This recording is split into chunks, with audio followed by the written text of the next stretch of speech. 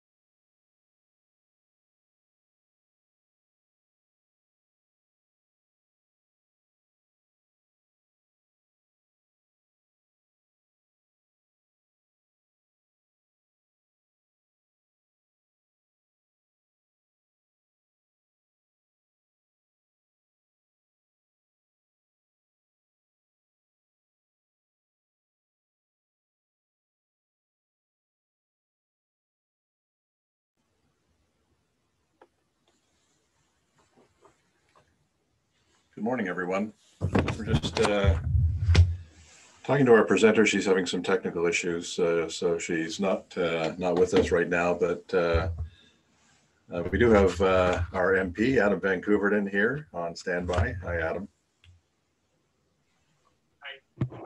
Hi, good morning, Scott. I'm like an air traffic controller. Nice to see you, Scott. And I'm sorry, I can't see anybody else, but I'm sure everybody is out there, and I hope you're doing well. It's wonderful to join you on this Friday morning. I'm up in Ottawa at my Hill office. Have some parliamentary duties to do this week, and if there's time, then I'd love to talk about the fall economic statement a little bit and some of the more relevant investments that are proposed that have an anti-racism lens. Sure. I mean, Adam, if you wanted to, while we're waiting for Kara, you could. I mean, we'll have a more formal introduction of you during the webinar. But if you wanted to just start talking about some of the things from the fall economic statement. Sure, I'd love to. So on Monday, the first ever female finance minister presented a fall economic statement, which was really, really incredible, because honestly, it just illustrates how prepared this country is and how prepared this government is to ensure that we build back better. And you know, that 3-word sentence has been used by countries around the world, but it's a plan. It represents a plan to recognize that this is a global thing. The pandemic has been a global challenge that everybody has faced, but it has certainly impacted some groups, particularly BIPOC and women, far more disproportionately and far worse. It's identified holes in the system and cracks in the system, and those need repairing, because those vulnerabilities are just simply not okay. So parts of the Build Back Better plan that was announced are geared towards fighting systemic racism and discrimination, and ensuring that racialized Canadians and Indigenous peoples across the country have a fair chance, because it's very, very obvious that the current system is not built for them, and it's not creating enough opportunity for racialized Canadians. And the reason that I say this is because it's evident that racialized Canadians have experienced many of the worst health and economic impacts of the pandemic. So there are about 12 programs that were proposed. And the first and the biggest one is the Black Entrepreneurship Program. That was announced on September 9th, actually. And that's an investment of up to $221 million, including up to $93 million from the Government of Canada over the next 4 years to launch Canada's first ever Black Entrepreneurship Program. This is going to help ensure equitable access to support opportunities for Black business owners and entrepreneurs. Its intention is to help thousands of business owners, Black business owners and entrepreneurs, recover from this crisis and grow the business. Other proposed investments include launching a pilot program to open bidding opportunities for those businesses, and building off the success of the procurement strategy for Aboriginal businesses, which was quite effective. We've also included $33 million over the next 3 years to support the 50-30 challenge in collaboration with diversity-seeking groups and business stakeholders. $6.6 million to support a task force on modernizing the Employment Equity Act, and another $3.6 million on an ongoing basis to expand the Workplace Opportunities and Barriers to Equity program. And that's to promote projects that help federally regulated workplaces become more representative of Canada's diversity, because so many boards, like so many banks and larger operations, they're just not representative of what Canada looks like. There's $12 million here for 3 years towards a dedicated Center for Diversity in the Federal Public Service at the Treasury Board Secretariat, which will accelerate and increase the government's efforts to increase and achieve that representative public service that we all know is important. A $50 million commitment over 2 years to expand Canadian heritage, community support, multiculturalism, and anti-racism initiatives. That's the CS Mari program. That's in my line of work here, because I'm the Parliamentary Secretary for Diversity, Inclusion, and Youth. So I work very closely with the CS Mari program as well as the ARAP program. And the ARAP program is the Anti-Racism Action Program. And what these two do is they leapfrog each other in terms of when the application deadlines come up. So if you aren't successful in getting the ARAP program, then you can apply to the CS Mari program and so on. And if you're not successful, then they provide really good insight as to exactly why and how you can become successful next time. But they provide lots of equity-seeking organizations, equity-seeking groups, and community-serving organizations across the country who are doing programming and education and research and lots of other things to support all sorts of community multiculturalism and anti-racism initiatives. And it's been a pleasure to be a part of that program. There's just 3 more. Sorry if I'm going a little over time here, Scott. It's nice. There's a long list of efforts. There's $13 million over 5 years and $2.6 million ongoing to protect communities at risk of hate-motivated crimes, providing not-for-profit organizations such as places of worship, schools, and community centers with funding to enhance that security infrastructure. There's $6.6 million over 5 years and $1.6 million ongoing to support the implementation of impact of race and culture assessments.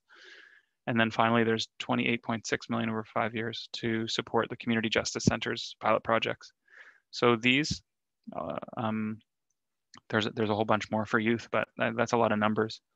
Basically, what I want to try to illustrate is that the Black Parliamentary Caucus, of which I'm a member, convened in June and wrote a paper with 5 very clear mandate directives, and those are all represented in these numbers here and these initiatives and pilot projects. So it's a pleasure to be doing my best to represent various communities across the country. It's a pleasure to be on the Parliamentary Black Caucus. I've learned so much. We hosted a couple of anti-racism webinars, and as well we had a roundtable during Black History Month. And I've reached out to other equity-seeking groups and other racialized communities as well for insight and perspective. And I want you to know that that insight and perspective that I've gained through those interventions has led to change, has led to government making this a priority. And it's a priority for me, and it's a priority for my youth council here in Milton, who I met with yesterday. Their top 3 items are diversity, inclusion, and anti-racism, climate change, and truth and reconciliation. They're an incredible group of young people, 38 young people in Milton, mostly racialized young women who are like powerful. Like I get so much out of these meetings. So if you have any questions about these or other programs, then I'm here for you at all times, not just during this webinar. I'm easy to get a hold of. And when I'm back in Milton, I'd love to, we'll probably do a Zoom because we're not doing too many in-person meetings these days. But I want to wish absolutely everybody the best on this call. I don't know if I'll be back because we have a webinar to all take in and enjoy. But I want to wish you all the very best for a happy holiday season, and please stay healthy, stay distant. It's going to be a tough holiday, probably visiting with a lot of family members that we're used to seeing in person typically.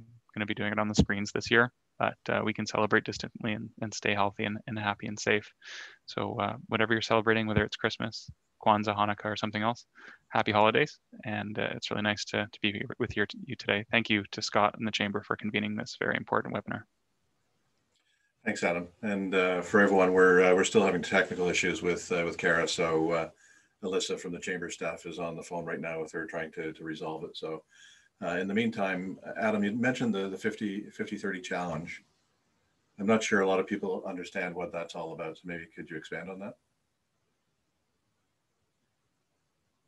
Yes, I can. Sorry, I was just trying to copy the, you caught me off guard because I was trying to copy the the initiatives that I mentioned. I've got them on 2 screens here. So the 50-30 challenge is otherwise known as the diversity advantage. So you can go on the website. Why don't I just post this link? Because it's all about, it's a framework to accelerate diversity. It's already taking place. You can have a look right here. Apologies, guys. I'm a bit clumsy. I don't have a mouse. Yeah, there it is. It's showing. So if you can click on it in the chat if you'd like, but I can just go through it a little bit. I'll read the about section. So this is an initiative between the Government of Canada, businesses, and various diversity organizations across the country to strive to increase corporate diversity. This is one of the most important issues that organizations, companies, and institutions need to look like the communities that they endeavor to serve. The government is shaping a plan to improve access for racialized persons, people who identify as LGBTQ2S, people living with disabilities, as well as First Nations, Inuit, and Métis, to positions of influence and leadership on corporate boards and in senior management. So the goal of the program is to challenge Canadian corporations to increase their representation and include more diverse groups within their workplace, while highlighting the benefits of all Canadians, giving them a seat at the table. The government has always believed in seeking the best available advice and the 50-30 challenge will be developed with the help of decades of expertise from advocacy partners and with a variety of tools. So it's there's lots of information on the website. As I read, I'm learning more and more about it. There's a message from the Minister of Innovation, Science and Industry here, he's Navdeep Bains, and he's an amazing minister, and he's our neighbor to the east a little bit. And the partners there are quite broad, and that includes the Aboriginal Chamber of Commerce, and I believe the Black Chamber of Commerce as well. So it's a challenge and it's an initiative. And now that I've posted that's just the 50-30 challenge, I'm going to find the Building Back Better budget proposal from the FES. FES is how we call the Fall Economic Statement. And it's a huge document, but I've just gone ahead and found like the anti-racism initiatives. And yeah, Adam, what we can do too is we can get all the links to the things that you were talking about, and we can share those with everyone that registered for the webinar. Yeah, perfect. I can provide these resources in another document too. It doesn't just have to be an email, but sure. I'm happy to spread the word a little bit. I'm happy to be on my toes here too. Scott, if you'd like, I can continue to talk a little bit about, this is the nature of Zoom, is that it allows us to come together, but then when it won't. I was having a little bit of a glitch. This is my third Zoom meeting today, and I was having a bit of a glitch with my first one. So I understand what Kara must be going through. Yeah, so I'm not sure if you've seen some of the questions coming in the chat box. If not, I can just read them to you. But please. So the first one from Kevin, may I suggest that we build in a mechanism to ensure that we have communication channels set up at the community level right across the country to keep this conversation going, which creates awareness and informs action for both community and government? That's a really, really good recommendation. And if I might be so bold, I think that these types of opportunities are just that, and my office endeavors to do just that. So, Kevin, if you have recommendations on specific dates that you'd like to meet, perhaps in January, I have every intention of doing some Black History Month programming around the Black Entrepreneurship Fund, and some more educational seminars and webinars and things like that. But my office is here. The main thing that I think that an MP does is bring people together. And Scott, I mean, does that as well with the Chamber of Commerce. I suppose that's the main difference between my job and Scott's job is to bring people and businesses together and people to businesses for economic development. And my job is just a bit broader, but certainly my job is to bring people together. So Kevin, if you, I think that mechanism, that federal mechanism, is meetings with your MP. And I've tried to be the most available MP over the past year. I've really tried my very best to respond to as many emails as I can in person, be at all the community events that's possible. Obviously in 2020, that's been a bit of a bust because, but as Scott will tell you, the one of the best community events that we had all summer was the farmers market, and we tried to go as often as we could. But I think that's a great idea and a great suggestion. And if we can be doing a better job, and when I say we, I think I mean Scott and the MP's office, all ears. Yeah, you've touched on this a little bit, but the next question talks about how municipalities can start a serious start serious work on this topic with the help of people like you, and presumably with Mayor Krantz and the town staff as well. Absolutely. And actually Milton has already gotten started. I wish that Samira or Mike could elaborate a little bit. We can actually, I can let them talk if you want. If they would like to, I would be Googling, the town of Milton's diversity and inclusion plan, and because they have an action plan and it's actually really, really great. So if I don't want to put you on the spot, but I just got put on the spot. So it's only fair that we all got put on the spot today to talk about our wonderful government initiatives. So if either Councillor Ali or Councillor Cluett would like to talk about the various municipal diversity and inclusion, anti-racism initiatives.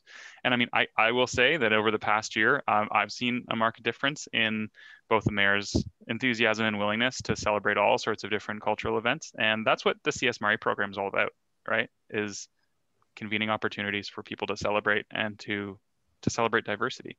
And our community in Milton is one of the most diverse in Canada. So absolutely important that we continue to celebrate.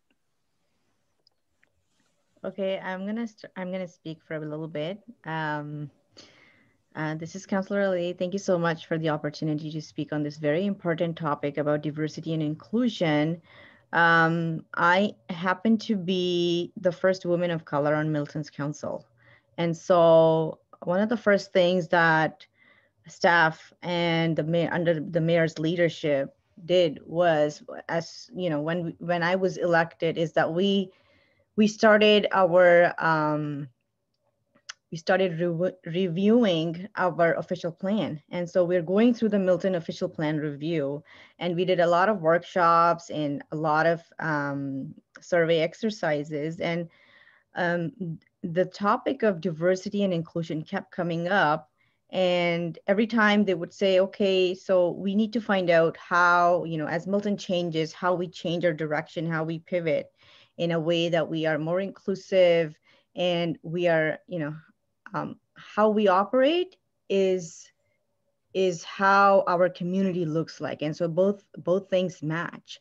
And so myself and all of my colleagues, we were really keen on getting the diversity and inclusion file included. And so during one of those exercises, when we were finalizing all of the things, like Adam pointed out, it's part now of our plan, is that diversity, and kept pushing for it, and then it got included in there. And so now, as Adam rightfully pointed out, our direction has pivoted in a way where we are more diverse, more inclusive, but it's a journey, and we have just started. So we have a long way to go.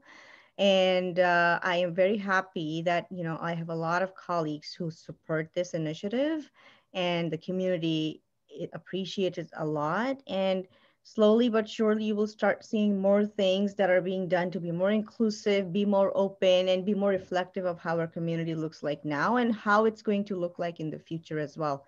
So, I mean, that is the update I have from my side on this. And if Mike is in this meeting, I can't see anybody. So if he's in this meeting, I'm sure that he will add more valuable input to this discussion. It looks like Mike is there. Yes, I am. Thanks very much for the opportunity, and I agree totally with what Samira was saying. It's a step-by-step process, and we've taken that first step as a council to have the conversation with Milton residents and our the other groups that are part of Milton. It's not something that government can sort of wave their hand and come up with a policy that everybody's going to like. We're going to have a conversation. And we started that. We had a culture discussion online on Facebook just the other day. Some great discussions, some great topics were being brought up. And it's going to be a learning process for a lot of people throughout the community. And some things aren't going to be perfect, and we're just going to have to keep working on it. And that's why I commend Adam for having this type of discussion here today. It's got to be something that's going to be part of the process, our official plan process. The town is working on its diversity and inclusion plan. And there's going to be some announcements coming in the new year. And again, more discussions with Milton residents, with the groups, with all levels of government to make Milton, we call it the place of possibility. And it's got to be a place of possibility for everybody, and everybody's got to have an equal opportunity to take part in that possibility. So really excited about the next 20, 30 years for Milton. And we're going to have these discussions more and more. And again, Adam, thanks for hosting this. Thanks for having us, and looking forward to the rest of the discussion this morning. Yeah, thanks, Mike. And thanks, Adam. There's another question that's come in. Adam, I'll direct this to you, but Samira and Mike, if you want to chime in, that's great too. But it's talking about the amazing work and all these initiatives for youth in the community, and perhaps the communications of those initiatives through the high schools. The schools are looking for projects and fundraising ideas to motivate change and education within the community of Milton. Well, the youth of Milton are very alive to the various issues affecting Canada and the world. It's no surprise, in fact, that youth aged 12 to 18 are sort of the most woke, if you don't mind me saying that, but it's a word that's used to describe people who are aware of what's going on in the community and aware in the world. And it's certainly true that they are. I met with my youth council just last night, just very briefly, as they were electing chairs for their various sub caucuses, as we're calling them. So they have like a climate change sub caucus and an anti-racism, diversity and inclusion sub caucus, and I think 2 or 3 others. I'm not sure how the elections went, but I'm sure now there's some leadership installed. So we're looking forward to hearing more from them. There's also the Milton Youth Task Force, which perhaps Samira can talk to a little bit more about. But youth always have their own ideas, and if it's a fundraiser, then I'd be happy to help promote it on social media or to try to get a little bit more interest. I've done a school visit every 2 weeks or so with a different class, most obviously virtual class for the last month or so. If you're a teacher, or if you have a relationship with a teacher that you think would like to have a chat with the MP, they're really fun. They're usually very informal. The kids have awesome questions.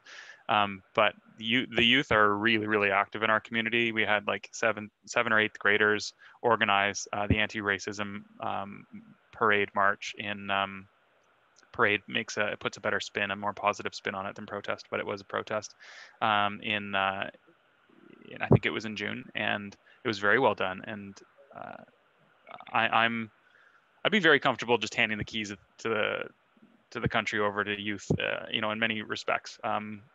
I think they do an incredible job being organized, and if there's anything that I can do as the MP to promote their good work, then I would love to do that. I think that question was from Nicola, and if you have suggestions, Nicola, you know where to find me. And we've got Kara with us now. She's on her phone, so we don't have video, but Kara, I think you can hear us. Yes, I can. Can you hear me? Yep, absolutely. Thank you. Okay. Yeah, we've been. I must apologize. No, that's okay. We've been getting Adam to tap dance while we're waiting. I appreciate it. Now, I know you have a presentation, and so we have your audio, and I think Alyssa is going to be able to share your presentation when it's time. Okay, that sounds great. So, whenever you're ready, Alyssa, just let me know, and I'll do mine from my end. While we're getting prepared too, for everyone's sake, I'll just give a little bit of a background. Kara Morgan is our guest speaker with us today, and we're lucky to have her here. Kara has been an anti-racism educator and facilitator for over 30 years and has delivered anti-racism workshops and webinars to adults and children, police departments, private organizations, online and in person. She's reviewed and revised policies for both the public and separate boards in Alberta, Ontario, using that anti-racism lens, and has been a facilitator for the government of Alberta's Cultural Ambassador Program. Through her advocacy work in the Black and the broader community, Kara is trying to promote a unified understanding and common terminology that's going to help erase much of the confusion and misinformation currently prevalent in the media and popular culture, which prevents us from seeing the bigger issues around anti-Black systemic racism. Kara is the owner of Planet Efficiency Solutions, the mother of 2 sons who are a constant reminder of why this work is so important. So Kara, thank you for your patience in coming online with us, and welcome in a virtual way to Milton. Thank you very much, and I must apologize that Zoom still won't open. I have no idea. Thank you all for being here. Thank you for being patient with me, and appreciate both the MP and the MPP. As you say, tap dancing while I was waiting for this to come on, and thank you so much, Alyssa, for your patience. So when you're ready, just let me know, and I'll start my slide on my end, and perhaps we're all set to go. We see the title slide now. Okay, that's great. So I'll just say next slide when I'm ready. So as you all know, we're here to have a conversation on anti-Black racism in Canada. And this is part 1, so I'll be going through my portion of it. Next slide.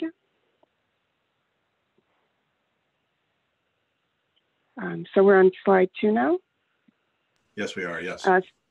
Okay, great.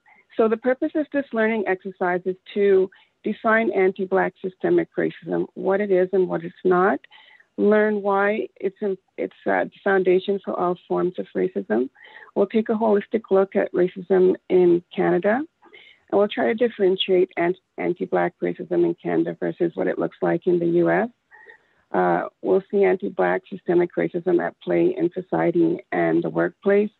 We'll try to understand the impact of anti-Black racism on Black people as well as non-Black people.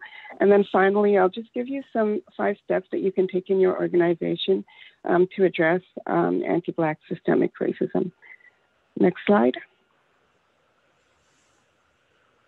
So your next slide should say ground rules. Yes.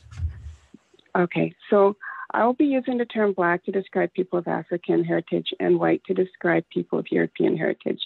I'll look at racism from the perspective of sustainability, asserting that it is not sustainable, that it creates an imbalance and produces division.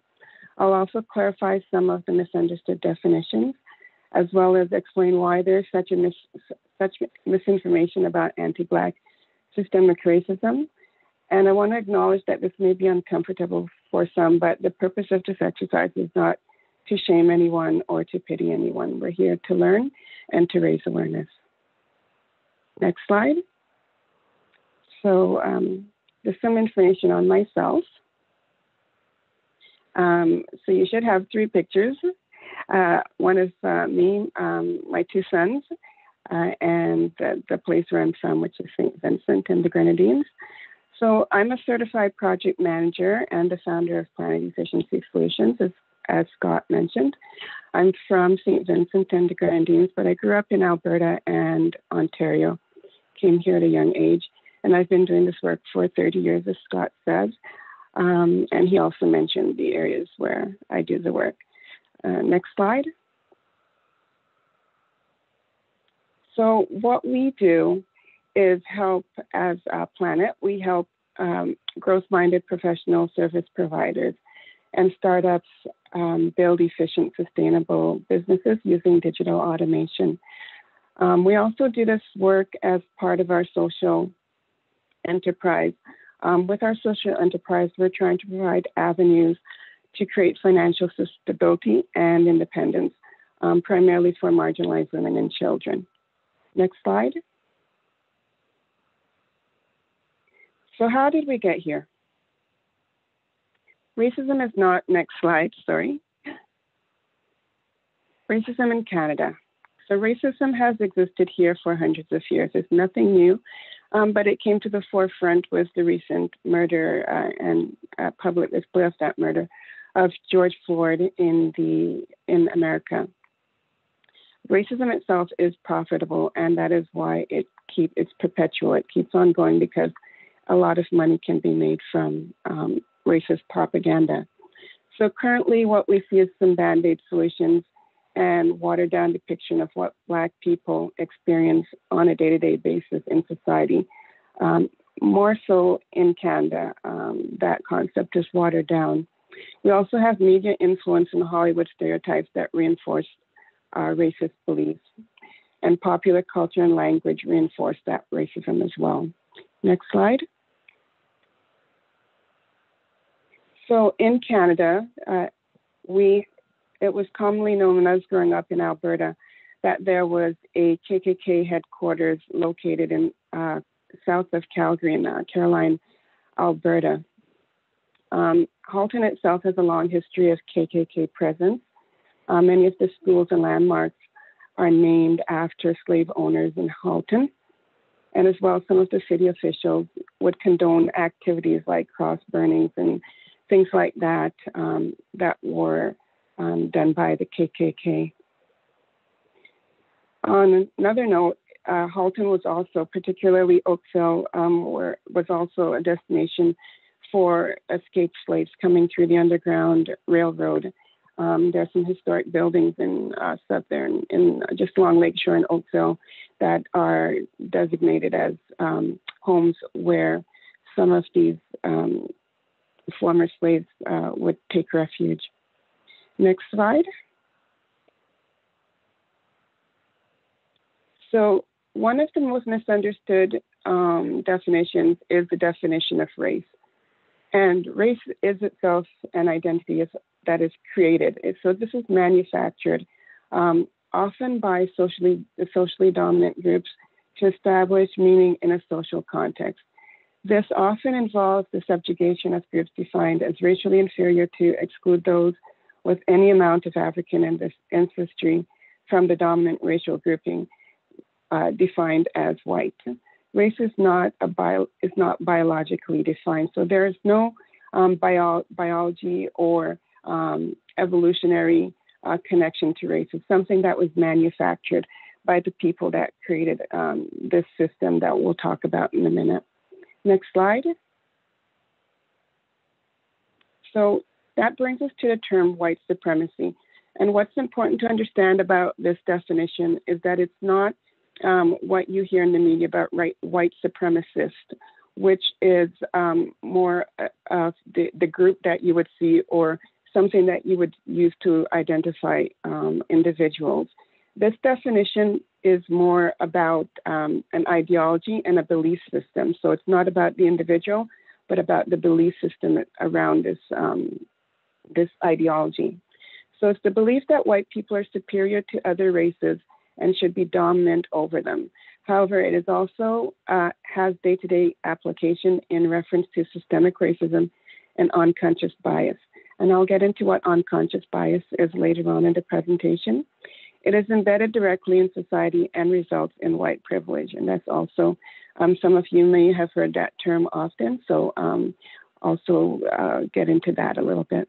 Next slide.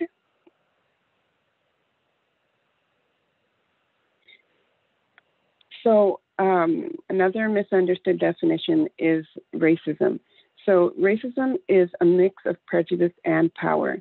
And that power component is really the key. It's leading to domination and exploitation of one group, the dominant group, over another group, the non-dominant group. It asserts that the one group is supreme and superior while the other is inferior. Racism is any individual action or institutional practice backed by institutional power, which subordinates people because of their color or ethnicity. So without the power component, all you really have is a prejudice, and that could be anything.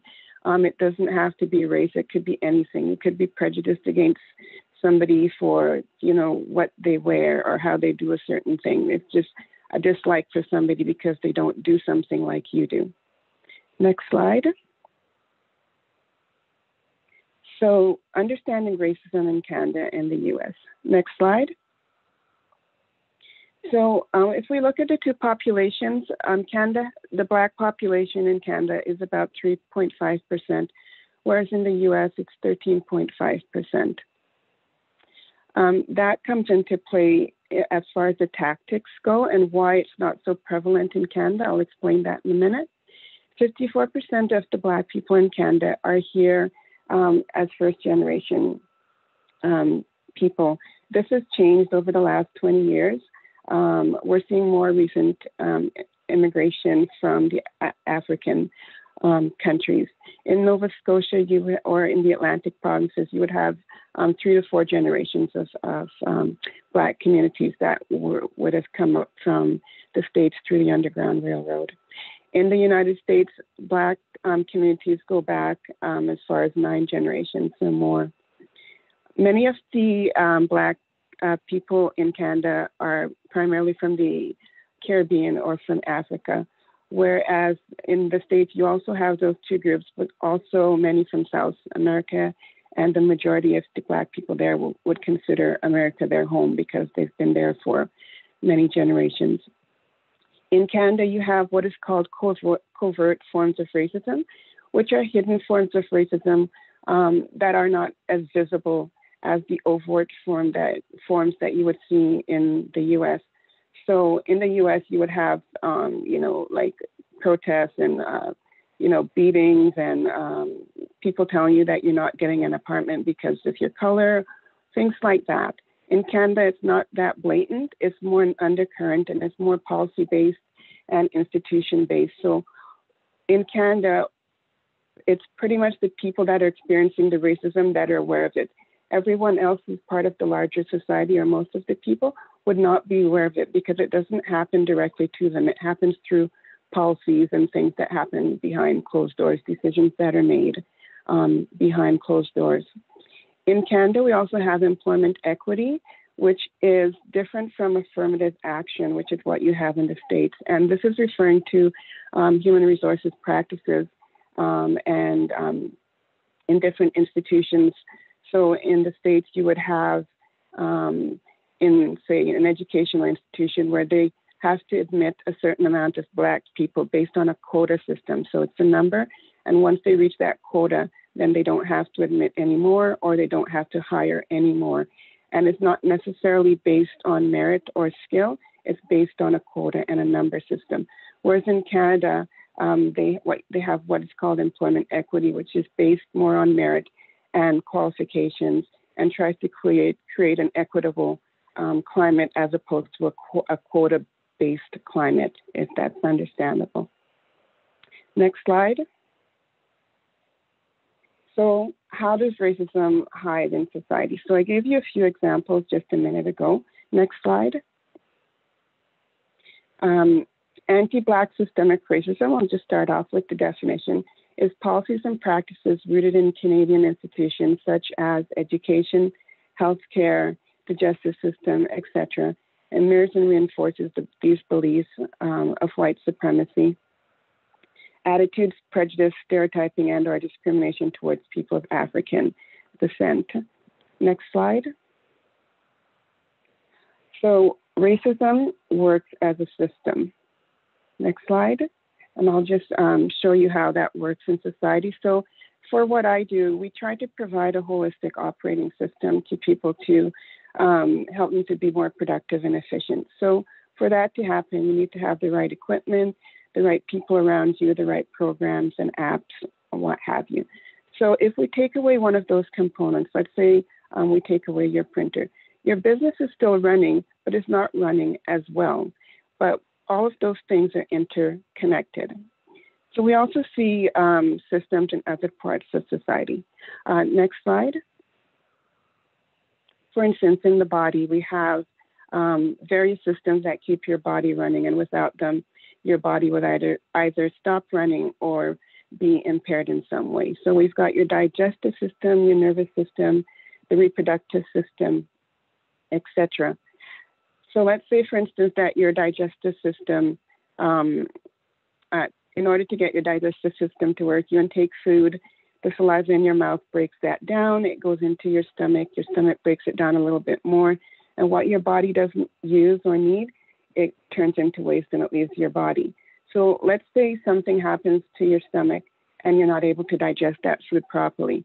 That would impact your digestion and also your body, but it doesn't stop you from functioning. Everything still functions as a system and as a whole. So removing one component would impair it a little bit, but it doesn't stop the system from working. Next slide. So anti-Black racism itself is a system, and it's based primarily throughout the institutions in society. So we have the justice system, the health system, education, etc. And those systems all work together to perpetuate anti-Black racism and other forms of racism. So if we hear a lot of talk about defunding the police or, reforming social systems, the problem with that, or the challenge with that, is even if you defund the police, the justice system is composed not only of police, but you've also got the lawyers, which there's an underrepresentation of Black people in that profession. You've also got the court system. You've also got other components that make up that whole justice system. So even if you take the police out of the equation, there's still those other components that are keeping it going. And you add on top of that discriminatory or anti-racist practices in the healthcare, in getting housing, in the banking system, getting a loan, for instance.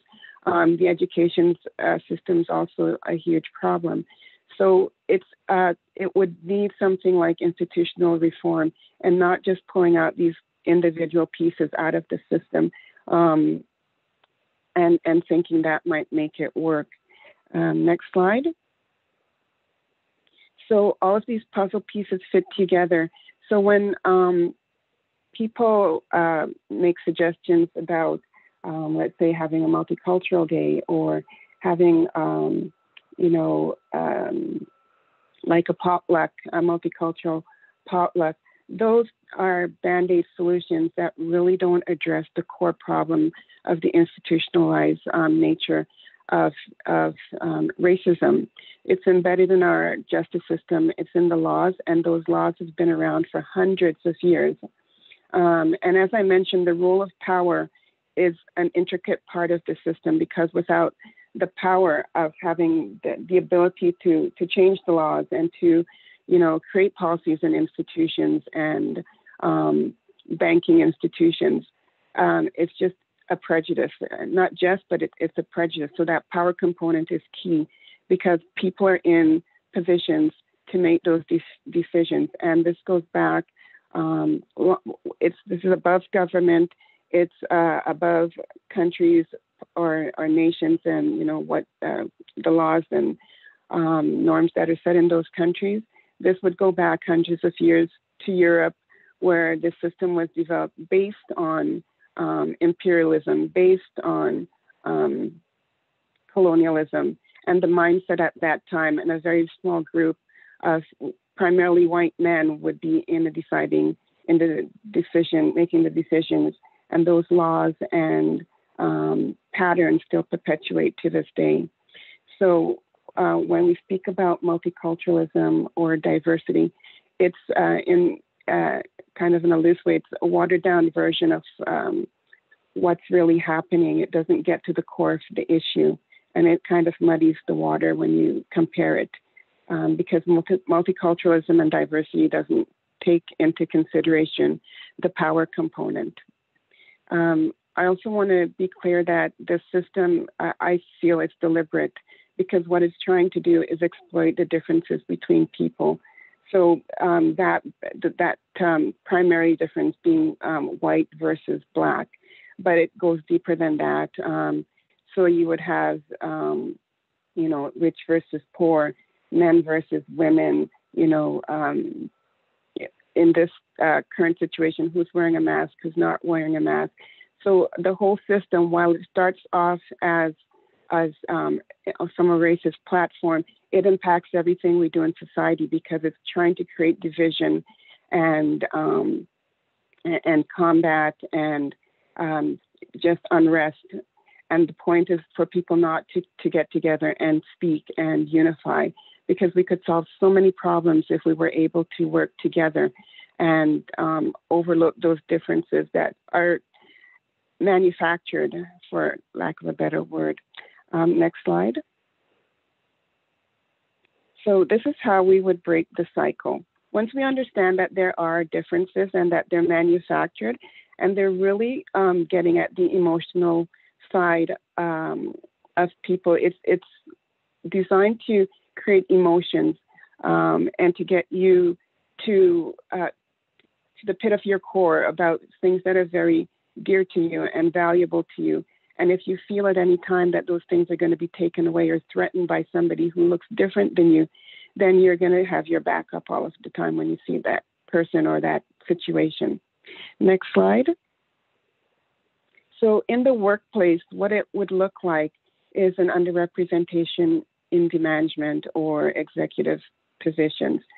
So if 10% of your population is Black people, for example, or people of color, the theory is that that should be reflected in your workforce and in your management. Not receiving credit for work that was given, or giving the credit to someone else. That's very common. And yes, there are certain jobs where, let's say the senior executive would present the information, but that doesn't stop you from saying, well, this person worked on this information, or our research was compiled by such and such. And a lot of time that second part doesn't happen. So that person would present the information and not mention that there was somebody else in the background pulling this all together. Feeling the need to prove your abilities or qualifications is another thing that not just Black people, but people of color in general experience. Also being asked to change your appearance. Unfortunately, you can't see me, but I have what you would call dreads in my hair, or I call them twists, but to you, they might look like dreads. 25 years ago or so, even 5 years ago, this was called an unprofessional look. It was not acceptable, and many people had to either cut their dreads off or change their hairstyle in place of something that looked more European. So straight hair, natural hair was not acceptable and still isn't in many organizations. Certain ways of dressing isn't acceptable. Now, that's a human rights issue in most cases, but there's still ways to get around that with your dress code, and that needs to be looked at. Underemployment and transient employment is a problem with the Black community. Again, and this has nothing to do with the education level. In fact, Black people on the whole have a higher level of post-secondary education compared to the overall population. This has more to do, probably, I shouldn't say probably, but primarily with the connections that are made and how they're made. So you might socialize with people that look like you, that do the same things that you do. And if you're a Black person or a person of color in that same situation, you might not get, say, invited, or you might not be part of that situation, that socializing, or those networks, or, you know, those clubs that people belong to. So you would not be a first choice, let's say, when there's a job offer or a vacancy might come up. So that's how it works. It's not, again, it's not deliberate. Most times it's not something that's in your face. It just kind of happens because of how people move and the relationships that people have with each other. And that's part of that covert form of racism. Not accepting or acknowledging foreign credentials is a big problem for people that come from other countries. And again, the theory is that they have a lesser form of education, or it's not as robust or as advanced as North American. Whereas if you were to switch the table and a North American person were to go to one of these other nations, that's not the case. They're usually put in a higher position, get paid the same, if not more, than the local population, and they get a lot of other perks as well. Here, there are people that have PhDs that are, you know, cleaning buildings, that are doing, you know, retail work, because their credentials aren't accepted. And it's odd, because if you go to other countries, they're typically people that speak more than one language. Unlike North Americans, are typically only one language countries. Whereas if you go overseas, people speak at least two in most cases, with the exception of Quebec. I don't want to leave that out. So the other thing is being subjected to microaggressions. And these are really like forms of passive aggressive behavior that seem innocent, but it's those little jabs that you make at people when they accomplish something, and you degrade it, or you minimize it to make it seem like, you know, well, there's a reason that happened and it wasn't because of your skill or what have you, and they take those jabs at you. And the last thing is that BIPOC people are subjected to more scrutiny when making the same requests as white people. So for instance, if BIPOC is Black, Indigenous, and people of color, so if they wanted to take a day off, for instance, that would be scrutinized more heavily than, say, if a white employee wanted to take a day off, you know, for whatever reason. Next slide. So here are some things. Here are 5 things that you can do to address it. And just let me know if my timing is still okay. Yeah, we've got 5 more minutes. So test the water, see if there are any signs that changes need to be made. Is it impacting team dynamics, for instance, or morale? Are there visible or tangible inequities despite the same qualifications and skills? And this would be in your workforce. Sorry, next slide. I'm on number 2 now. So create a safe space for people to have these dialogues. So start a mentorship program, have Q&A forums, and this would be like in a digital format. So in digital formats, we can say online, we can have forums that are anonymous. But if you're in a small team where it would be obvious who's asking that question, then anonymous is not the way to go. You would look for another way to address those concerns that doesn't expose the person that's asking them. Also, you can create and review policies. That's a big one because those are perpetual in most cases. And acknowledge lived and daily experiences of Black and Indigenous people of color. Because we have different experiences. If you're driving a nice car, for instance, and you're a Black person, this is more so in the past, more common, but you might get stopped on your way to work because they don't think you should be driving that car. Or you might live in a neighborhood where people are asking you, how did you afford your house? And that might delay you getting to work, or it might change your demeanor when you get to work because you're, having to address some of these things that wouldn't be asked of somebody if they weren't Black or, a person of color. Next slide. I'm on number 3 now. So evaluate your HR practices and make sure that there's fair representation and that the rules are clear. Use pay based on performance instead of some other arbitrary factors. Track the success of employees who start at the same level. So if you've got a Black employee and a non-Black employee or a white employee in this case, and they're starting off at the same level with the same background, same qualifications, same experience, track that and see if one person is moving up faster than the other for whatever reasons, and then investigate the reasons behind that. Next slide. So break old patterns. So one of the problems that I mentioned before was that there's people of color and Black people in particular are underpaid. So whereas the national average for, let's say, women make 80% of what a white man would make, for the case of Black people, it's something like between 70 and 75%, a little bit lower for Black men or Black women, sorry. So check those social networks and groups. So again, who is in your groupings, who are you hanging out with, and who's getting those job offers. Redefine the notion of fit. So this comes up a lot in workplaces where, somebody might consider not to be a good fit.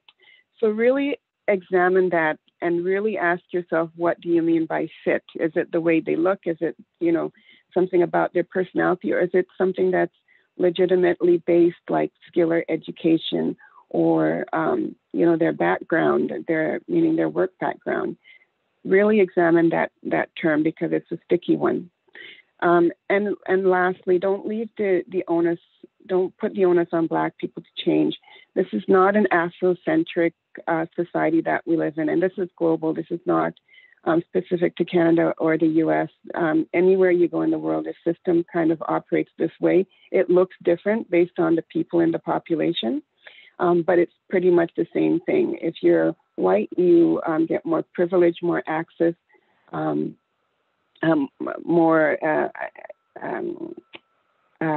not excuses, but, you're let off from certain things. Whereas the closer you are to Black, the harder it is for you to have access and to get privilege, sometimes not at all, right? Next slide. And lastly, work on yourself. So acknowledge that there is white privilege and white power, and the power that you have with that privilege, rather, not white power, but the power that you have being a white person. Understand that there are conscious unconscious biases that take place. So again, you know, who am I socializing with? Why am I offering this person a job and not this other person? Those are things that are unconscious, but they happen because of the circles that we move in. And beware of historical and generational conditions that have created anti-Black systemic racism. This has been going on, like I said, for hundreds of years. And because Black people were enslaved, that has created 400 years of depletion and of debt. And if you want to look at it from the perspective of wealth, because there were slaves and because people owned other people, and because there was exploitation of the land and exploitation of the resources, people from European nations profited from that, and that profit has benefited their offspring. And the same in converts, same with slavery, because people were denied wealth, were denied access, were denied land ownership. That has had an impact over hundreds of years. And so now the scale is really unbalanced, and there is a disproportionate, there's disproportionality that's existing today. So what makes that unsustainable is that anywhere in the world or anywhere in our society, if you have an imbalance, it cannot perpetuate, it cannot survive, because the scale is tipped. So you can't have rain all the time or sun all of the time. There has to be a balance. And that's what's important about anti-Black racism, that division, creating that division and that friction constantly through the media, through social structures, through Hollywood depiction of Black people in these unrealistic scenarios. That creates an imbalance. But if that's all you know about Black people is what you've seen on TV, then you would think of them in a certain way. And then that creates friction and conflict instead of everyone trying to work together to, you know, make the environment better and create a better future for our children and create, you know, people that have housing and food, everyone being able to live a decent life. So that imbalance needs to be eradicated. Next slide. And I think that's the last slide. So I just want to thank you all for your patience. And it's 10:33 right now. I did want to answer some questions. Next slide. My contact information is there. Next slide. And my social media. Next slide. And my question slide is there. So I'm not sure if people have somewhere to go or if there's still time, but I'm available. And if not, you can certainly send them to Alyssa or Scott, and I'd be happy to answer them. That's great. Thanks, Kara. We do have a question. Earlier in your presentation, you talked about some of the schools and landmarks in Halton being named after slave owners, and there was a question about where people could find information about that. So a number of places. So the CCAH, the Canadian Caribbean Association of Halton, has information on that. They would have some links.